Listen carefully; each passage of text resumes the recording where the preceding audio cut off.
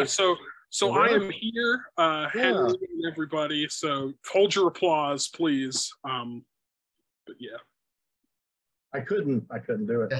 So let me do this. So I'm going to chop this up into a few different segments. Yeah. So before we get into Secret Invasion Redux, tell me about your experience with the Beyond.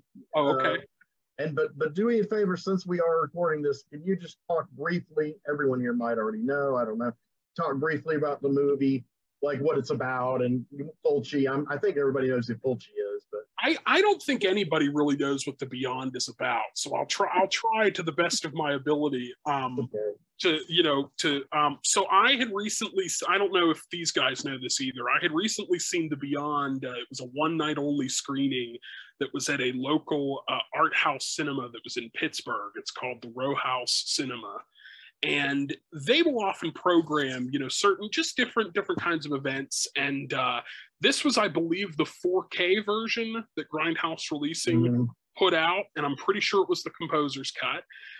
Basically, The Beyond, it's a Lucio Fulci movie from 1980 that is basically about a young woman that inherits a hotel that is one of the gateways into hell, one of the 7th gateways. Yes, there it is. And screen sharing. Yes, and they have the Book of Avon, and lots of weird, trippy things happen as per Lucio Fulci, and hilarity ensues, as they say. And actually, with my audience, I think that they did think hilarity ensued. It was a lot of younger people that were kind of laughing at certain parts of the movie that I wouldn't necessarily think are like super funny, but that seems to be a problem with a lot of these revisiting. See, a lot of what happens is that most of these younger folks. I mean, I'm pretty young myself, but most of them kind of view this stuff ironically. Irony is like the big thing for the hip film bros now, and so they kind of look at it as being cheesy special effects and all this kind of stuff. I mean, I find all of it to be riveting, but like the scene with the tarantulas, for those who don't know, there's tarantulas that come out of the ground and they eat the guy's face, spoiler alert. And when that happens, like the whole audience, you would have thought it was like Monty Python. I mean, they just thought that was absolutely hilarious. Some of the idiosyncratic like scenes where some of the dialogue's a bit weird or the performances are a bit weird. I mean, some people laughed at that, and that's fine. I laughed at that too. But yeah, some of the gore parts, I was kind of surprised that people found it as raucous as they did. But and I'm pretty sure that picture of me is not funny. I mean, I don't know if that's your sense of humor. That's your sense of humor. That's just you, dude. No, I'm kidding. Well, I'm going to explain why I chose that picture in a minute. But go ahead, Tim. Was there anything as far as what the movie's about that you wanted me to go into, or was that a pretty succinct? It was kind of an overview of the movie as a movie, as an existing work of art. Just real quick, as far as the plot, there is a plot, and but it has a dreamlike aura to it through quite a lot of the movie, to where it just finally goes off the rails. But I think it elegantly goes off the rails, and in that sense, it felt just like a nightmare or a dream to me. And the first time I finally saw the movie, which is about 1998, I borrowed it from this cat, the Marksman, who had like thousands of movies he duped. And he's the first guy who showed me Cannibal Holocaust. Anything I hadn't seen up to 1998, I'm like, I got it. There you go, take it home. And when it got to the end, I was kind of stunned. I was really like, I wasn't expecting Fulci to have that kind of poetic side to him. And the ending was so good that one of the more hyped horror movies from a couple of years ago, The Void, stole the ending, almost verbatim. Now, I liked The Void. The first time I saw it, it was too derivative for me. But after 2 years, I watched it again, and I thought, okay, I think it stands on its own. But yes, it lifted the ending of the Beyond.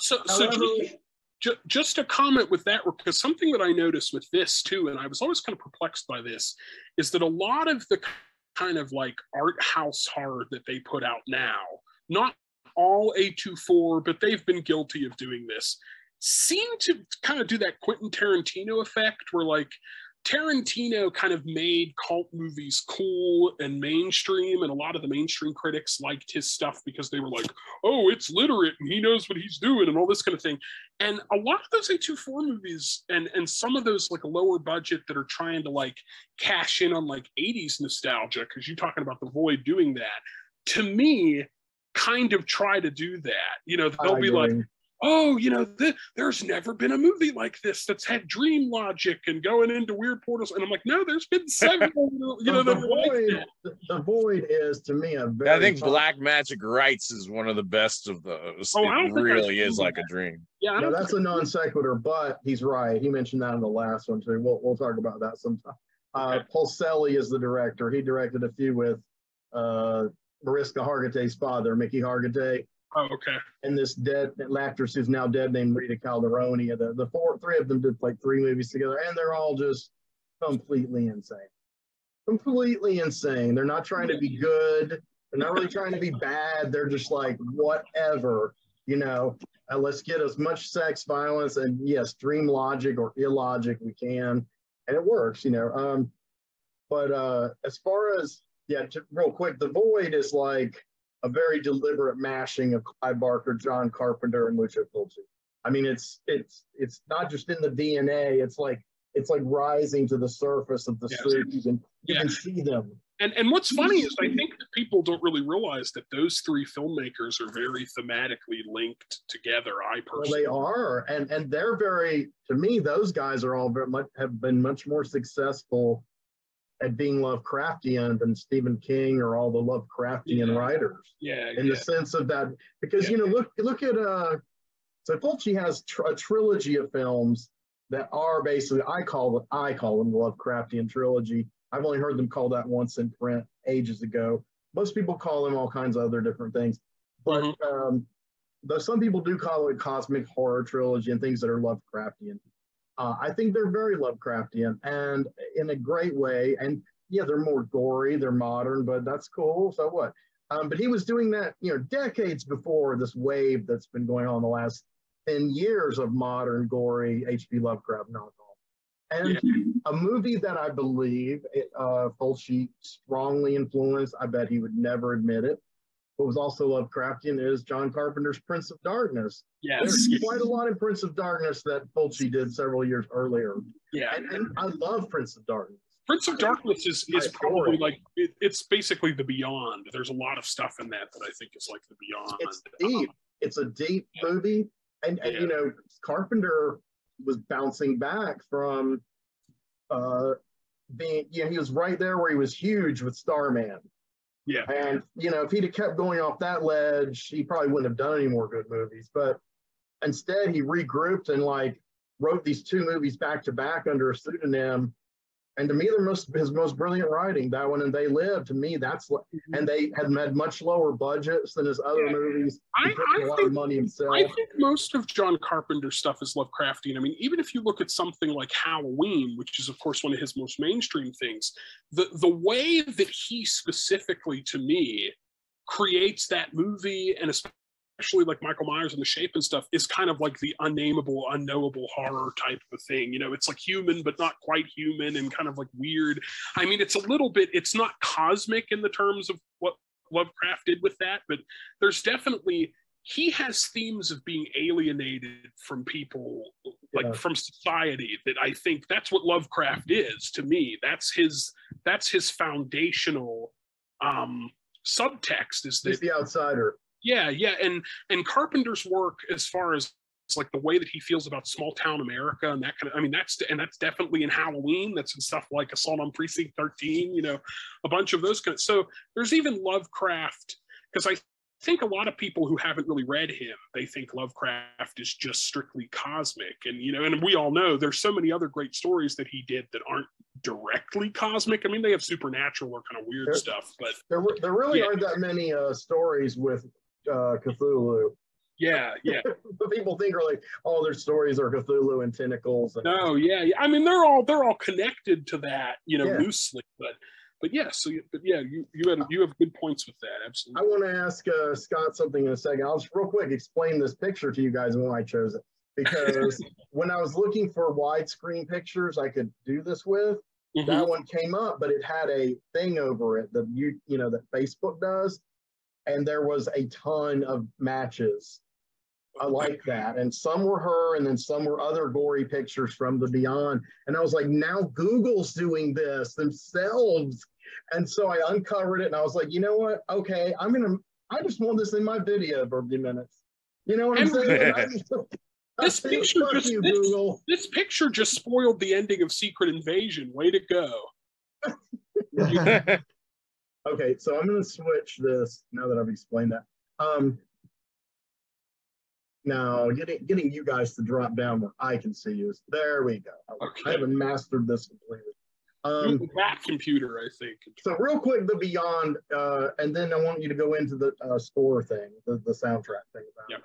So it's basically, this woman, Liza, inherits a hotel. So you've got Catriona MacColl, who is in several of his movies. I think she's in all 3 of his Lovecraftian trilogy. Which ones are you considering that trilogy? City of the Living Dead, House by the Cemetery, The Beyond, the ones Fulci did. But yeah. But I do consider them. Yeah, I call them. I don't think he called them that, but he has gone on record saying he loved Lovecraft. But City of the Living Dead takes place in Dunwich. That's a key element to it. And the Book of Avon is in the Beyond. That's a key element. So he's directly in that universe, playing around. But yeah, basically decades ago, this warlock with the Book of Avon was finding all these secrets and these ignorant townspeople in Louisiana. And I once almost finished a fictional article on fictional New Orleans characters and events, and I made a timeline. I put Beyond in it, intertwined it with some other things, and I made a map and actually located where on the Missouri River that house would be if it were in reality. And they paddle up the river in the beginning, and they go and crucify the warlock, throw lye on him, which melts his face. And anyway, so his name's Spike, and his assistant, you may say maybe his Clea, his Doctor Strange disciple, Emily, looks in the book concurrently, and what she sees blinds her. And so 50 years later, 53 years later, she comes to Liza when she buys this house, and it's the same house. And so, of course, there's all kinds of haunting and weird shit and zombies popping up underground. And Emily is like her guide. She's like this prophetess. Did we lose Justin? Well, hopefully he'll come back. But the Overlook, you can't leave when you're in the Overlook. No, you can't. Justin, I was going to say something about Justin. Not Justin. Emily, her eyes are blind and they're white, but we later learned that that's kind of a consequence, not so much only literally of her and the book burning, but of seeing into the Beyond, that other dimension. And Spike, when he was killed, was painting that other dimension, what's on the other side. And she hooks up with a doctor, Dr. John McCabe, who's named after a character from one of Fulci's favorite directors, Robert Altman. The character's named John McCabe from McCabe and Miller, and probably a descendant. And they go in, he's completely disbelieving, but it's David Warbeck. He's super charming British guy. He's lovable as hell. And they just basically go from the hospital to the house, and sometimes inadvertently back and forth, not meaning to, like a dream. And until they're finally, heading to the Beyond and itself. And I think it's really a masterpiece. I saw it in 2017. So when I saw it, it was the Grindhouse 4K print, but it was Fabio Frizzi and a 7-piece prog rock band accompanying him playing the score live. So they mixed out the music and he played the whole score. And they more or less played it note for note, but a few little things, some of the instruments improvised, just to kind of keep you on your toes. And it was cool. It gave a kind of immediacy to the movie, more bring it to life. So anyway, Tim went to see this event, and your report was? Yeah, I'm pretty sure it was the composer's cut, because I'm going to be honest with you, I've seen it a few times, but outside of the theme, like I would have to watch the Blu-ray because the music did not sound like the music from the original one. But for all I know, I think it was the composer's cut, but they didn't advertise it as such. So I honestly don't know. I mean, I remember the music was playing outside of that main theme, and I was like, this sounds kind of modern. It almost sounded like somebody came in and was like, oh, this music sounds too Italian. We need to put something else in here. Frizzi wrote it. And then link I sent you. Apparently he started that here late 22. So he's still in it. Yeah. You know, I mean, he's not appearing every bit. No, I think he appeared at the first gig, but yes. Now, for the sake of the conversation that we're having right now, and for people who don't know, in a similar thing, I got to see Goblin play Suspiria live last fall, which is pretty cool. And I actually got to meet Claudio Simonetti, and he is coming back to do Demons, which is going to be freaking awesome because I love that movie. So I'll get to do that again. But Fabio Frizzi never came around Pittsburgh when he was doing that tour of like his music and things. I was surprised he came to Charlotte. It was one of only maybe 10 or 12 cities in America he did on that tour. Which is weird, but I know how he got booked because it's booked at this place called the Blumenthal, which is this, this big skyscraper they built about 15, 20 years ago for all the ritzy people to go and see operas and all kinds of like elitist stuff. But I mean, I guess you get enough money and enough press, anybody can book it. So they booked it. And so, go up this big elevator and he's on the top floor and there's this theater and I'm like, there's Fabio Frizzi and then they're playing The Beyond. And that in and itself was as surreal as the film. And I took pictures of the people in the audience. I took pictures of them playing, and I took one picture of the beginning of the movie because I didn't want to get in any trouble or whatever, or I inadvertently hit a flash while the movie's going. But that was a great experience. And I saw Suspiria, the remastered, that same year, but it wasn't with the original, musicians there. But it was that remastered Synapse cut that's been going around now that Vincent Pereira helped Don May do. And that's all Vincent Pereira posted for like 3 years. I did a great job on Suspiria. Well, Claudio came to Pittsburgh specifically because of the Dawn of the Dead connection. Yeah. And he actually met with some of the people that run the Living Dead Museum, and they have a wall where all the celebrities from the different Romero movies put their bloody handprints and they signed it. And so he got to come and do that with Goblin. So he was all hyped up. He's like, I'm in the city of the zombies. I love doing this. So that was how I got only loosely connected to what we were talking about, but that's just kind of my, but yeah, the new score, which I guess that's what it was, definitely sounded more Hollywood-esque to me, at least to me. And so when the theme, that plays a couple of different times came on, it almost was kind of jarring because the rest of the music that he didn't really sound like that. I love that. I love that Italian music that they play in those movies. That's one of the greatest soundtracks ever. I think all of I'm a big fan of that Italian music. Yeah. I have Italian music for films I haven't seen. I score pieces of movies I haven't heard if I find a composer I like from that era on my TikToks. Like a few of my TikTok ads, some of for Deep Images, I'll be like, yeah, I need to put an Italian soundtrack music. And I'll be like, do they have Stelvio Cipriani? Well, they don't have the one I wanted, but this one sounds so lyrical, I'm going to use it. Yeah. It's just perfect, Yeah, I agree. But yeah, it was ultimately it was a lot of fun. I was glad that I got to see that. I was grateful just for any of those kinds of opportunities to to be able to do that. And and it was fun. It added to my horror and cult street cred a little bit that I got to see that. That's really.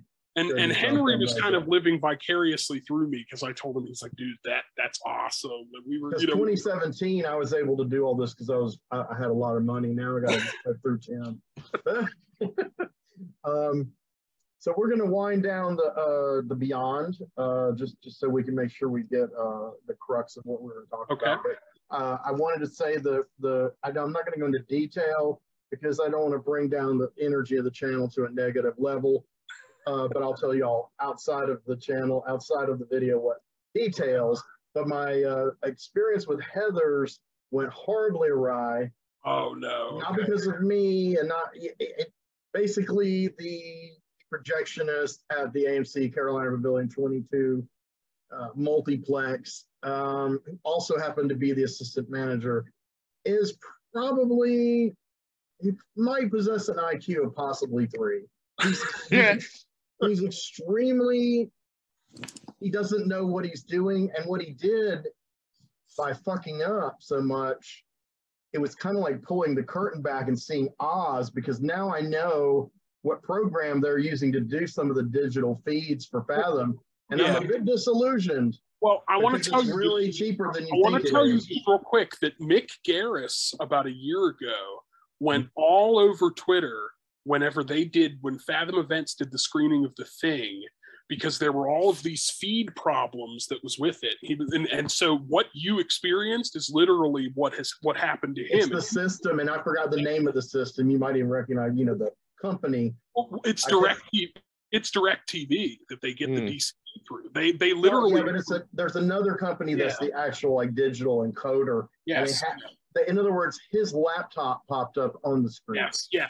And when I saw Godzilla Tokyo SOS, they did that as a 20th anniversary Fathom Events. I was very I was like, oh my God, is that going to happen?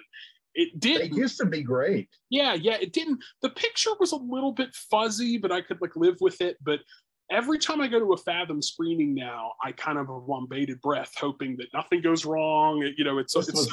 Sorry to hear that, but that's okay.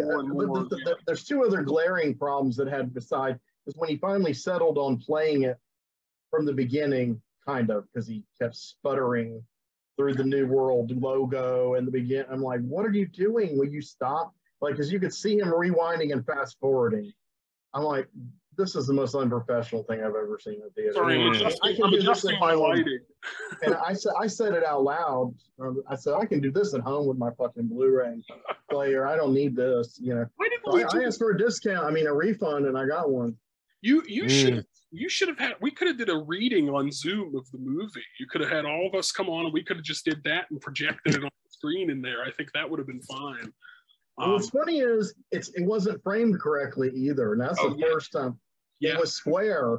I have it on Blu-ray. I've had it on DVD. It's a widescreen. It's not a 235 one, but it's a 185 one. This was not widescreen. It was like a block. Yeah. And I was like, it's a good thing that Michael Lehman put the characters really close in the middle of the frame, but it was squeezed well. It didn't look stretched. But Tim Lucas would have had a heart attack. And David Lynch would have declared war. As long as it was squeezed well, I guess that's all that really matters at the end of the day. Because that's how I like my lead personally. But I don't know about you guys. Well, I met the guy because he's the guy who gave me my refund, and he acted like nothing ever happened. But at the same time, it was obvious he was prepared for this. Yeah. The guy called him, and then he came out. And he said, "Okay, so I can give you a refund." That's the first thing he said to me. Not I'm sorry or what's the problem, to care. He just picked up right where the other guy, and he's like, yeah, okay, he can give you a gift card. So I bought a pizza there. So I have $7. Whenever there's something there, I'll use it. Now, can I ask you this, Henry? Is that Old Boy screening Fathom Events? No. Oh, okay. The Old Boy is the Independent Picture House, which is literally what it says it is. Oh, okay. And I've known the owner for at least 25 years. Okay. He used to manage the old repertory theater here, the Manor, which was a quasi-repertory because it was bought by Eastern Federal. So they would do the trendy art house movies, and then they would rotate them with Apollo 13 or something like that.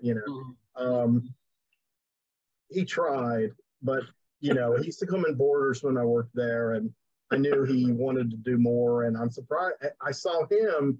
Actually, he helped put together that Suspiria screening. That Suspiria screening was at a theater called the Arnsley Grand, which is another huge multiplex, but it's way far from everybody I know. And Marksman drove us there, but it's not a theater I'd ever go to. But the theater in the plaza where I work does get most of the limited stuff over AMC. It's just this one happened to be AMC. AMC gets more of the Fathom events. Regal gets more of the real art house. They got Mandy, they got the house that Jack built. I can rely on them. if there's a one night a week, one night in the whole, it's like a one night showing nationwide of something strange that's being released, they'll probably get it in one screen, one theater. One thing I will say is cool about AMC is they play a lot of Indian movies, and not necessarily big ones. Well, not big ones to us. And I think there must be an Indian community near me. I know there is where I work, but I haven't seen it in my area. Henry, that might be AMC in general, because my AMC does that all the time. Okay. Constantly playing Hindi movies and Bollywood movies. I mean, that takes up a good portion. They don't hype those. You have to kind of wander around the theater and find them. Yeah. I know in New Jersey there are a number of theaters that show a lot of Indian films, but in the city I'm not aware of it. Yeah. There may be like some in like some of the really high density Indian neighborhoods, but I don't really see. I mean, I've never seen an Indian film in the theater. I've seen them on DVD and stuff, but and I was surprised because I was like on some trip where we're going through New Jersey and I saw some Indian films on a marquee. So that's the only reason. Honestly, I don't even know where to start with Indian films half the time. I'm interested in them, but it's in modern Indian films, it's a bottomless well. Yeah. And now, if you want to talk about classic, everyone should start with Satyajit Ray. Okay. And I've seen 3 of his movies, which is embarrassing considering people I know like Tim McLean and Bill have seen all of them, and he's like the art house guy. Yeah, it's embarrassing. I've seen only one. Okay, yeah, I think when I finally saw the first in the Apu trilogy, I was like, man, okay, I get it. But before that, I got the Criterion of the Hero. And I wasn't even familiar with that one, but it was sold back to us super cheap at my work. It's incredible. And man, I mean, his stuff, I mean, it looks incredible. I mean, we're talking about 50s, 60s movies, and black and white. I love that look. It looks just as good as the Japanese movies from that period. And like a lot of Indian people in real life, I had no idea of this. The characters speak back and forth between English and Hindi, sometimes in the same sentence. Yes. Yeah, they do that in a lot of those films. But those the Ray films are in Bengali, I believe, aren't they? What are they? I think the Ray films are in Bengali. Yeah, you might be right. Okay, yeah, that language in English. Yeah, it does too. Well, speaking of Hindi and celebrating cultures, Ms. Marvel. No, I'm just kidding. Well, okay, that's a good segue. So me and Keith talked about Secret Invasion. So he's seen the whole series. So yes. I'll tell you, a great classic of Bollywood is Anand. Yeah, it's a good one. Oh, okay. Unam, that one that was shown in Ghost World. I finally saw that one all the way through. I love the music to that one. That's really incredible. But I do like what I've seen of it in Ghost World, but I haven't seen the whole film. Yeah, I saw it on YouTube one day finally. I was like, yeah, it's long though, kind of long-ish. They most of them are long. There are very few that are not long. But see, I'm just that kind of person. I'd be more interested in starting with that era of Ray and working my way forward. Because one reason I love foreign movies is not only am I going to another country, I'm time traveling. So it's just incredible. This is what Paris was like in 1968 when the students rebelled against the government, and Jean-Luc Godard was there, and it's like so exciting to me. It's like a dream. It's how I one way of time travel. And the Japanese say no more,